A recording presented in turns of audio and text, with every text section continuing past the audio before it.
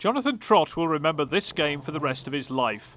Not because he'd just taken 2 wickets before lunch, not because he'd previously scored 166, but because he'd made cricket history by taking this amazing catch in his trouser pocket.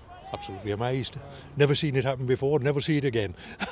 The Edgbaston members were almost lost for words, and in the BBC commentary box, they couldn't quite believe it either. Absolutely extraordinary. I mean, it does happen occasionally that the ball can get stuck in a fielder's clothing, but to actually go straight into the pocket was pretty remarkable. Let's take another look at that. Trott fielding at short leg. The ball gets caught in his pocket, and that's out. There are some things they don't teach you at umpire college, but the men in white were spot on.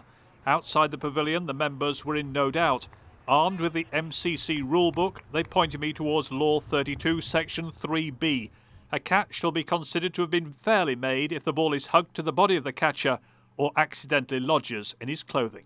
I jumped for my life really and suddenly turned around. I sort of actually looked for the ball and then I felt something sort of lodged in my pocket. I thought it was the hand warmers that we actually had because it was a bit chilly yesterday, and just pulled the ball out. It was there and quite bizarre. I've got the bruise to prove, so it was quite funny. What was the reaction from the lads afterwards? Yeah, it was quite funny. The guys sort of all had a laugh, and I hope to catch the next ones with my hands, to be honest. In all my experience, I've never seen anything like it in my life, so very fortunate, firstly not to get a bigger bruise, and secondly for it to end up in his pocket and get a wicket.